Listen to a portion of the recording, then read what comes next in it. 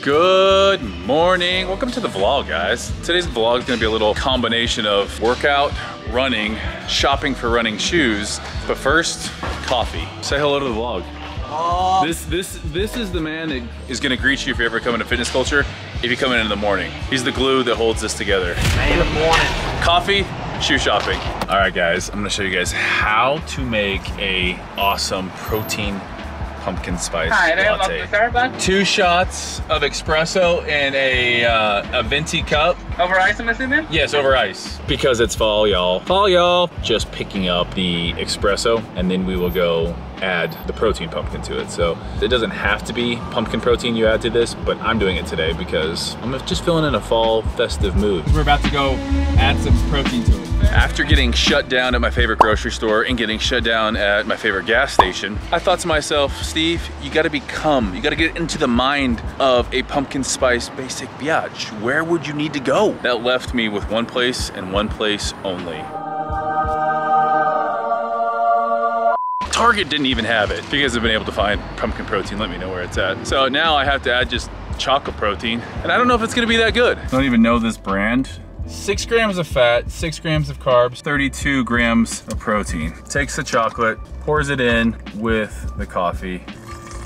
Here's how I like to shake it. I did pretty good. I got a little bit on me. And that's not bad. So 150 milligrams of caffeine. Let's go find some running shoes. These cloud monsters, absolutely killing my heel when I run. So I'm gonna try to find some running shoes. I'm doing awesome. Yeah. Fake energy, that's why you lost. What size are you? I'm a 10.5. I would for sure put you in much bigger than a 10.5. So let's just start at 11.5 and see how they feel. So that one is the endorphin speed. So this one has a nylon plate that gives it a lot of pop. So you could race in it or like do speed work or training it. Can I try that one? In my head, I don't know which way to turn now. Thought it was forever, but relationships and turn out. So that's probably part Gosh, of these the look like reason. boats. Looking down, they look twice the size of the endorphin speeds. It looks like I'm wearing a shoe that's like 5 times bigger. That's crazy. And you just don't have these in my size, you're saying? I mean, I have a 12.5, but I don't have to be too big. It's crazy that I'm 11.5. That's blowing my mind. Well, we might be back. Okay, Thank you so much. So what I'm finding out with running shoes is I'm really picky. I have a wide foot. I need certain colors, and in a wide, they make the most basic colors. Like, I love the Nike ones, the crazy, marathon setting world record pace Nikes, but they're so narrow on my feet, I feel like I can't do it. So we're gonna check out one more place. Those Hokas that I tried on, the Mach X, probably are in the lead, but I feel like the Saucony endorphin speed might be a good one too. So I didn't have those in my size at the other place, so hopefully this place does. So I'm actually missing the 11.5. And these? Yeah. Oh no. Yeah. Seems like every serious runner that I talk to has a pair of these. It's a great staple shoe because it does well as a race shoe, it does well as a workout shoe. It doesn't feel terrible running slow if you want to. What's slow? Like your easy run pace. Like 10-minute mile pace rather than Right. Because my like some speedy of those, 7.5 mile pace? Yes. Alright, I might see what other colors are online. You're gonna get one of these runner hats? Just look at my fat head in this thing. Made for an extra large head. I'm gonna get a headband so I'm gonna run. You could do that. Thank you so much. I have to. Morning, y'all. Morning. 7:06 a.m. Still dark outside, but still gotta go get the running in. So wake up about 6, do my morning stretches, take thyroid medication, have to wait a half hour to eat. Usually just do a banana, piece of fruit, coffee, and like a shake. Did my stretching already. Have a little upstairs stretching room. Just go through like a 10-minute kind of warming up the body, little cat-cow, hip flexor stretch, and then getting into a little bit of mobility with the hips. So gonna go try to find a cool spot to run this morning. So I'm tired of just pounding pavement around the house. So maybe go through Snow Canyon where the race is actually gonna be held. And then also got to work out today. Morning weight, 210 exactly, which kind of where I wanted to be.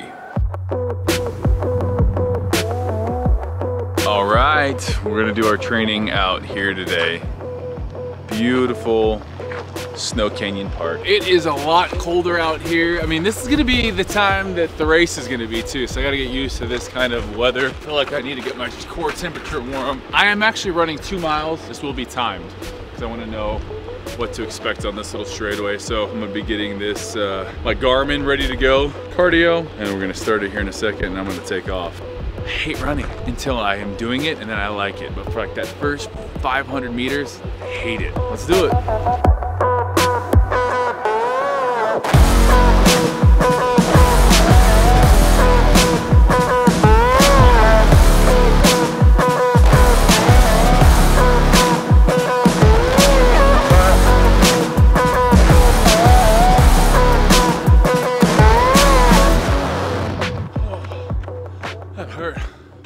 Little speed work today.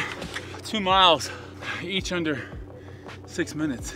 That downhill helped a lot, but I wanted to get used to it because this is where a large portion of that half marathon is going to be. And if you don't learn how to run the downhill section, you just beat up your knees. So that's where I'm going to make up a lot of time. First one I did in 5:50, second one I did in 5:55. My knees definitely took the brunt of that, so some recovery will be needed today. I am so freaking sore from running yesterday. I've never actually ran 2 miles that fast either. So I think that was part of the deal. I was really trying to get after it. So today I'm actually supposed to have a pace run, but instead I'm gonna be doing a little bit of a circuit training. Still build that engine, that cardio capacity, but it'll be basically, we're gonna do some low impact stuff. First things first, we're gonna stretch out. We're gonna hit some light cardio, and then we're gonna do some core. So join us downstairs right now.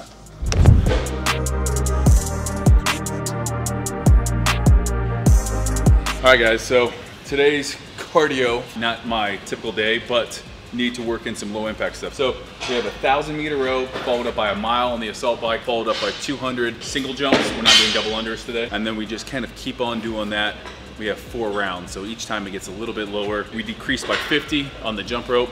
We decrease by 250 meters on the row, and we decrease by 0.2 miles on the assault bike. 4 rounds, do it for time.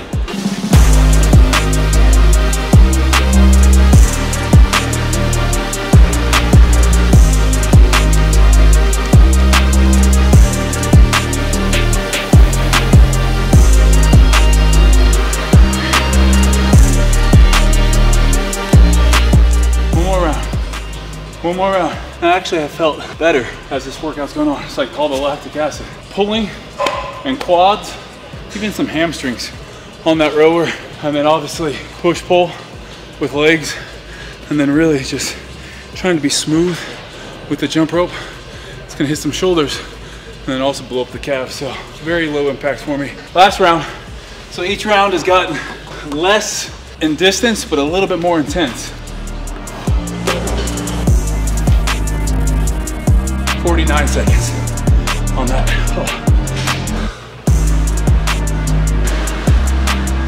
Oh, that hurt.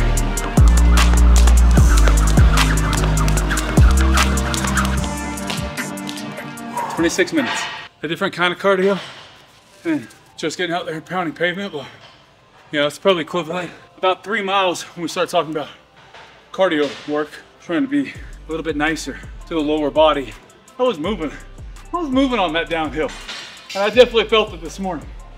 I got 5 minutes, and then I'm gonna do my core circuit.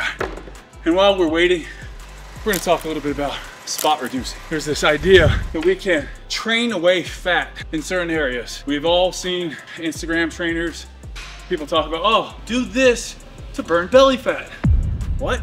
We should all know that's a myth. Nothing we can do can target one area specific to lose body fat in that area. Here's another thing you might not love hearing. Where we store body fat is largely due to genetics. Men, for example, tend to hold more weight midsection. Women, on average, hold more fat glutes and a little bit more into arms. But this idea of like, oh, what's your goal right now?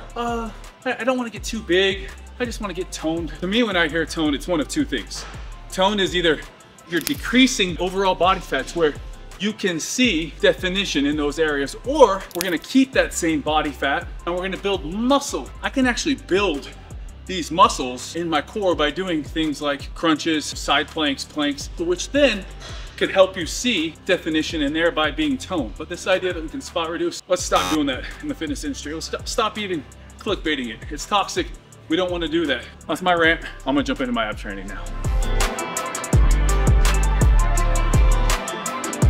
One of the things I've been trying to do in life is to slow down when it's time to slow down. Making sure I have my morning time, which is just gym time. I then come in and have my work time. Can really fuel systems then. I don't have to worry about motivation. I don't have to worry about anything other than, hey, I follow a schedule, I do things, I don't even have to think about it. They're part of a bigger picture, they're part of where I want to become, they're a part of who I identify with as a human being. And I think for so long, being out of good habits has gotten me into this place where I'm now facilitating these things, like working out first thing in the morning, like creating consistent content. The landscape of social media has changed dramatically since I've been excited about creating content, going back like 3 or 4 years. It's easy to create content when you're doing a show, but I think what we're just gonna be doing on this channel is almost documenting things that I'm passionate about. And right now, what I'm really passionate about is being a utility athlete, doing training that is gonna make me more athletic, functional,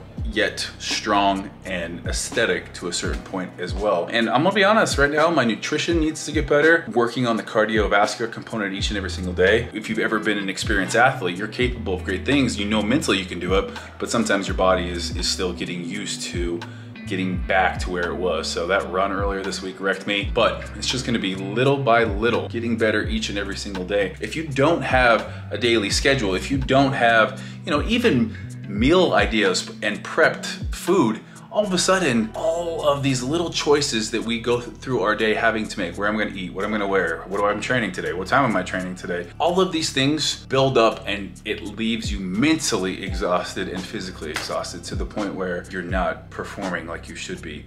Next vlog will be all about getting married, but this is super exciting stuff happening. I feel like I'm getting kind of that passion back. It's easier to stay in shape than to get in shape. It's easier to stay on top of creating content and stay on top of these systems that you have than it is to set up these systems. And that's kind of where I'm at right now. So, hope you guys have enjoyed this content. We always try to come with pieces that are educational on the fitness culture side of things. We also have that YouTube channel as well, but also then showing the personal side of things, showing that lifestyle side and having fun with it. That's what I always aim to do with this channel. So appreciate you guys watching, and we'll see you next time for the wedding vlog.